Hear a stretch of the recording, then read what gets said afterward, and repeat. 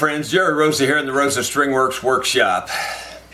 Got a video coming out of the archives again. This one's on a Yamaha guitar, and we're going to show you how we set that up. And I think there's a few tips and tricks that, you know, maybe I've mentioned in the past, but maybe I give a little bit more detail about how I do a few things. So I think you'll enjoy this one. It's a short one, I believe. 2018 so far, though, I just got to tell you, has not liked me a whole bunch. The only good thing that's happened so far, well, I mean, health and wellness and all that stuff aside, the family's doing well, but the only good thing in terms of my business that's happened so far is I incorporated finally. I probably should have done that 30 years ago or more, but I did get it incorporated, so now it's Rosa Stringworks LLC. Isn't that fantastic? But the things that aren't going so well, listen to this short list. Well, you already know I cut a lot of firewood, and that's going crazy because the temperatures have been nuts. I have burned 3 full trailer loads of wood every week for the last 3 weeks. Now that's a lot of wood, boys and girls. I mean, I don't know anybody that burns wood like that. And that's just to keep the house at 68 degrees. I know, insulate, I've done that. It's just 6,000 square feet of concrete, and it's hard to heat.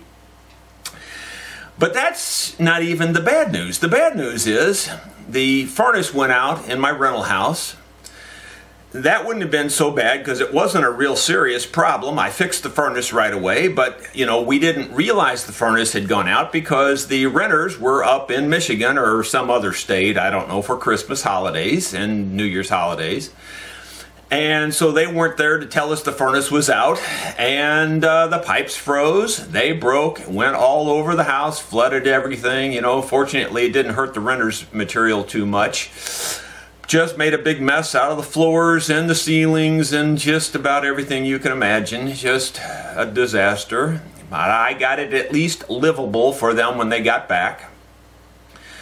So that was, you know, furnace and plumbing. Well, now, just yesterday, on the same rental part of the property, now this also serves other places, but it serves the rental house, it serves my barns, it serves my new, my old workshop, which is going to be a new rental house, and that is the well, and it went out yesterday.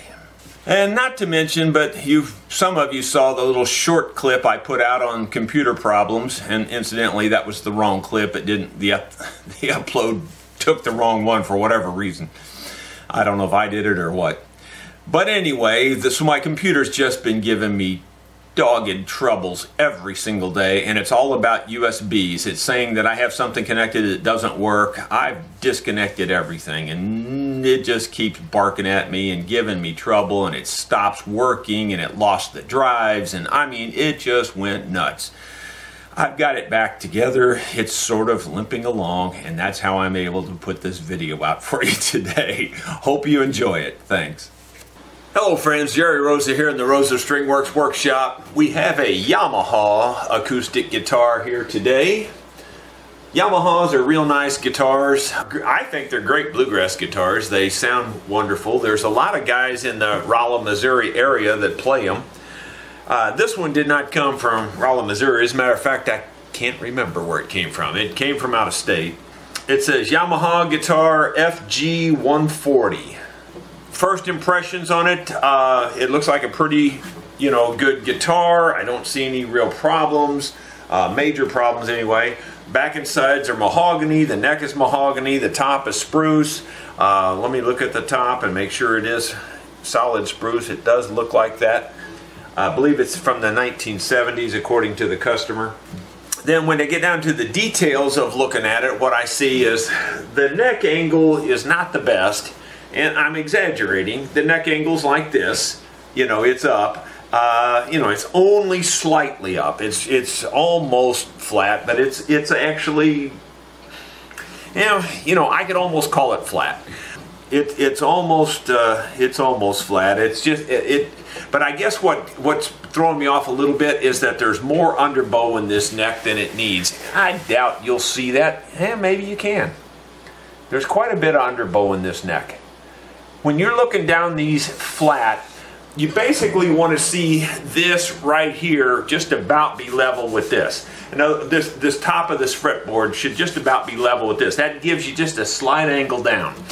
And this one here is about level, but there's quite a bit of underbow right in here, and you might be able to see that. That's how I do it. I know I'm not as scientific as some of the guys that get down and measure with feeler gauges and all that, but I've been doing this for so long, and you know, building miles and miles of horse fence, getting those fence posts in perfect alignment, I think trained me for doing this, because you look down those posts and you can tell if one of them's just that much out of alignment, you know. And that's kind of the way I'm looking down this. I'm looking down and I can tell which one of those frets is out of alignment. Well, in this particular case, they're all out of alignment because there's quite a bit of underbow. So we're going to work on the truss rod on this a lot. We're going to look inside to see if there's any issues, because there is a hump here. This is not a huge hump, but there is a hump. I don't know how much you can see of the hump. The hump is there. It's not real bad. You know, ideally you want to see no hump, but you know, it's there, and they're almost always there in almost all guitars. Another just first impression is, and I don't know why they did that, there's a lot of overspray in the hole. All I would have had to do is put a little newspaper or something in there to keep that overspray from going everywhere, but they didn't do that. So it's here just basically for setup, and I think we can improve it quite a bit. By the way, there is one problem instantly with the setup. When you hit the, I think if you get on it pretty hard, you can hear the E string. It's got a pretty good buzz in it. And I believe it's just off of the first fret from what I can see here. The first fret looks like it is really close on the E string. The rest of them are not so bad, but that first one's really, really close. So we'll probably make a new nut for it, although we might not. That'll depend after we get, you know, everything else looked at and set up. The nut might be okay by the time we level all the frets and all that kind of thing. So you never know. But it does buzz a little bit, especially if you hit it hard. In my opinion, the action's awful high. The customer says he likes it around 125. Now that's pretty darn high, I think. I would say right now it's actually about that. I've got a 120 in here. It's probably closer to 130 actually. Let me see if I have a 130. I think I do. Yeah, it's right at 130 exactly. Well, it's even a hair higher than that. I would say it's about 135. So right here at the 12th fret with my 130 measurement, it actually goes under there. It might even be 140. It's pretty high. So we're going to make some major improvements on this. Apparently he must like it a little high, so we'll probably set it somewhere around, you know, 190, something like that. Certainly won't go any lower than that, since it sounds like he's looking for a fairly high action. But we can accommodate him, make it play much better, and we're going to get started on it right now. The first thing we're going to do is take the strings off, and we're going to check the truss rod. What I did was I just loosened the strings real good. I'm looking down the neck again, and now the neck appears to be pretty darn flat. I would say there's just a hair of underbow, but the underbow now is in this area right here. So there's actually a little tiny amount of underbow right here. Otherwise, it's pretty darn flat. There used to be quite a bit of underbow through the whole thing right through here, but now it all appears to be right here, and it's mostly on the bass side. I don't hardly see any underbow on the treble side. The treble side looks pretty darn flat. So we should be able to work with this. Let's just see how tight the truss rod is. We'll have to take this cap off. I'll bring you back here in a minute. Okay, the first issue I ran into trying to get this truss rod cover off, the screw would just spin and spin and spin and wouldn't come out and wouldn't come out. And I tried to lift it out of there, and then finally when I did lift it out of there, this part here is actually busted, and where the screw went through and broke across here. It's, you know, not a big deal at all. We'll glue that right back. It's not a big deal. Although I'm curious that maybe tightening the truss rod might pull up on that just a little. I'm not sure, but we'll cross that bridge here as we check it out. the customer has a wrench made specifically for this one, although I think about anything would work. Now I'm just checking here just to see if I start to tighten it, it just feels real tight. So whenever that's the case, you're better off not to force it. You're better off to see if you can loosen it a little bit first. And that's even tight. Boy, so that makes me wonder about the underbow here. Wow, that's really tight. And it's loosened up now, but that first amount of turning was pretty tight. I'm just wondering if the truss rod itself is really working in this guitar. It you know, it might be glued in place or something and not really free to move. There could be a problem. By the way, the customer sent prepayment on this. He sent me $1 trillion, and I'm not going to fall for this. You know, I know what he's going to do. He's trying to trap me with the IRS. He's going to overpay me and then see if I turned it into the government. Well, I'm not going to fall for it. So I'm sending that back to him. He's going to have to pay me by check the exact amount. I'd like to ask you a favor. I'm trying to do you a favor by putting these videos out every week. And I'd like for you to show your appreciation. Click that thumbs up button. And if you haven't subscribed yet, please click the subscribe button there and also click the bell icon. And the bell will let you know that I've put out another weekly video. That's loose now, but that's really making me wonder what's going on, because that was quite tight, and yet there was a lot of underbow in that neck. So now I'm going to go back to quite tight again, maybe even a little quite tighter, if that's such a thing. It's getting pretty tight. I'm sure that's tighter than it was. And I don't see an overbow. I was hoping to see a little bit of an overbow in the neck, and as I look down it, I'm not seeing that. So it looks pretty flat still. Maybe a tiny hint of overbow, but boy, I mean almost nothing. So I'm going to tighten it a little bit more, and hopefully I'm not going to break something here. Looking down it, and maybe there's a hair of overbow now. So, you know, because there was so much underbow, I think we're going to have to be there to get the neck to be fairly flat. So I'm going to tune it back up here now and just check to see what that neck looks like before we go any further. I've got it tuned back up to rough pitch there. I don't have it perfect, but it's close enough to check the underbow here. And I'd say we improved it a hair, but only a hair. It's still got plenty of underbow, more than it needs, I'm sure.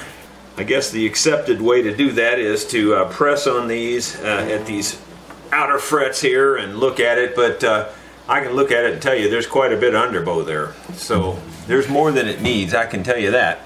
Not quite as bad on the treble side, but it's got enough there too. Enough that you can still play the string.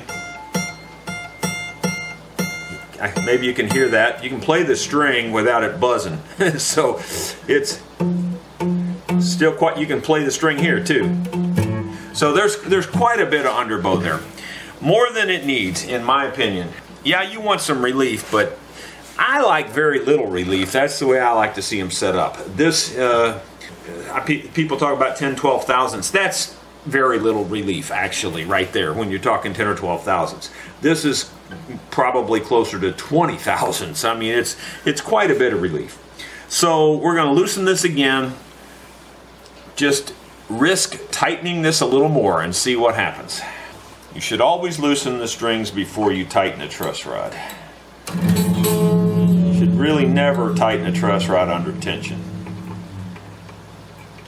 What I'm also going to do, and this is kind of strange, but I'm also going to try to physically pull some bow in this neck with my arm. Okay, you got to be careful doing this, but I'm going to lay my arm right over the meaty part of the neck here, and the neck block, push down, and I'm pushing down with my left hand on the peg head, and I'm pulling up with my hand on under the neck, to try to get some neck bow in there, back bow in there, but to help it out a little bit, help that truss rod out a little bit.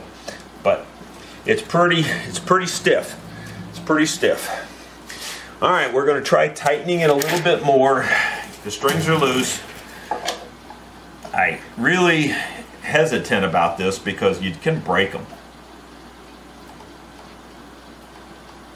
Okay, I don't feel comfortable going much more than that. So I've got it about as tight as I think we should go. You know, I just doubt that this truss rod is working real well. Again, it could be that it's not installed correctly. Maybe it's got too much glue around it. I don't know. There's just something that is not letting. I mean, if I'm explaining a truss rod, if you could think of the rod as going in there as an underbow like this, when you tighten it, it should pull up. And that's basically what a truss rod is. So, you know, it should pull up here. And it's not doing the pull-up thing very well, or at least it doesn't appear to be, because we're not getting any straightening in the neck. I'm not even going to bother bringing it back up to tension now because, you know, I've got the truss rod as tight as I'm comfortable going, and I'm not going to go any tighter than that. Although it probably could go a little tighter and it probably wouldn't break. You know, I'm not willing to take that risk. So now what we're going to do is we're going to take the strings off of it, clean up the fretboard, do all that kind of normal setup work, and we'll bring you back as we start to restring it, I think. You know, I was just checking these strings and they just feel heavy to me. This one here, according to my calipers, is an 18. 17 is standard, I believe. Let's see what this one is. This one's not extra heavy. It's only a 12, so it's okay. But they just feel really stiff. This is a 26. This one's only a 34. That's not too bad. This one's a 45. That's pretty stout. 45, and this one's about a. Well, this one doesn't measure that hard, but it sure feels stiff. It's measuring 54, which would be on the lighter side. I think this guitar probably should use light strings based on the neck angle, based on the the extra underbow it has. I think we should use light strings when we set it up. The customer might not be into that. He may not like that. But that's what I think it should have, just based on all the circumstances that we're facing here with this guitar. There's just so much tension on heavy strings, or even, you know, there's some difference between mediums and lights. So, you know, you might as well take advantage of that and make the guitar play better and set up better. And I think that's what we should do in this particular case. This guitar does have a pretty good case of OM-FNS. If you don't know what OM-FNS is, it's just my reference to old man fingernail syndrome. I'm not saying the person that owns this is an old man, but it has that syndrome. In other words, the old guys, they get those old rock hard steel fingernails, you know, and then they grip the neck pretty hard, and their fingernails dig into the fretboard pretty bad. This one's dug in pretty good. I'm getting a lot of it out. I don't know if I'm going to get every bit of it out, but we'll get most of it. But my suggestion is keep your fingernails cut, and especially if you're playing a rosewood fingerboard, because they do dig out fairly well. There's still a pretty good couple of grooves in here, and each one gets a little less as you go up the neck, but there's quite a bit of trenching going on. Once again, I have buffed out the entire guitar. I'm now applying the Renaissance paste wax. In my opinion, it's one of the very best things you can do to make an instrument, especially a guitar, sound a little bit better. Is paste wax the top. It just crisps up the finish, makes the guitar sound just real nice and clean and crisp. Just gives it a good sound, in my opinion. Some guitars you'll really hear a difference. Other guitars not so much, but in any case, it never hurts it. So you know, it's a good thing. Plus, it's a good protection for the finish. If you get caught out in the rain or something, you know, water's just gonna slide right off. So it's a good thing to do anyway.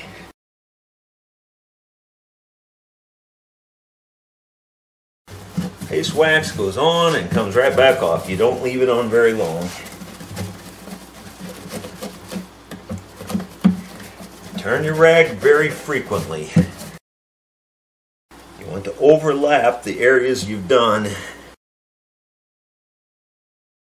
It wouldn't hurt to wax the whole guitar. You get a good return on everything by waxing the back especially. I typically in the shop here just wax the tops, but it doesn't hurt if you want to wax the back too. It'll certainly improve the overall sound of the instrument. Okay, we're going to make a new deer antler nut and saddle for this. Ones that are there presently. I know this for sure is plastic. I haven't tested this, but my guess is it's plastic as well. It's hard to tell sometimes on the saddles. But I would replace this saddle anyway because there's play in it. It's not as tight as it could be. It's not terrible. I see them much worse than this. But, you know, we can improve it, so let's just improve it. We've got this Yamaha guitar all set up real nice and pretty. New antler nut. Cleaned up that whole fretboard. Looks like brand new. Got the antler saddle back here. Got her all buffed out, waxed up. Looked inside it, and what I found was that the bracing is very delicate inside this guitar. Smaller than average, definitely smaller than your standard like dreadnought type guitar. So to me that indicates that this guitar ought to be using light strings, which I believe is, since it had medium to heavy strings on it, that's why this top was pulling up so much, and probably why there was too much underbow in the neck. Looking down at it right now, I'll be totally honest, there's certainly less underbow in it than there was. There's still enough underbow, more than it needs probably, but not nearly like it was. And I do have the custom lights on here, the 775s from Martin. And those are 52 to 11, I believe is what they are. I'd have to look again to be sure. And I have the MFX 775 strings on here from Martin, and those are custom lights 11 to 52. Now, those feel just right on this guitar to me. And, you know, in my opinion, when a guitar is designed for light strings, which I believe this one is, I could be proven wrong. Somebody could look it up on the internet and say, no, it's meant for medium strings. Well, that may be true. I'm not going to argue one way or the other. I'm looking at the inside of it, and I see light braces, and that tells me it ought to have light strings. And so anyway, the point is that people mistakenly think when a guitar has light strings, it's not going to produce the sound, or it's going to sound twangy or you know, thin or whatever. But if it's designed for those light strings, you know, it's all relative. And actually you're doing it an injustice probably by putting heavier strings on it. It can't vibrate the way it should vibrate. Here, listen to this thing. It's got a heck of a punch.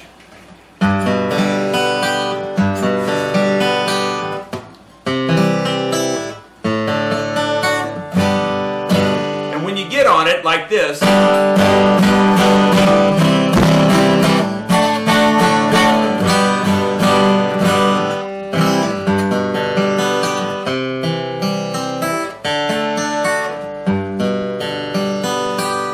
got all the sound it needs, and I'm not really even hitting it that hard.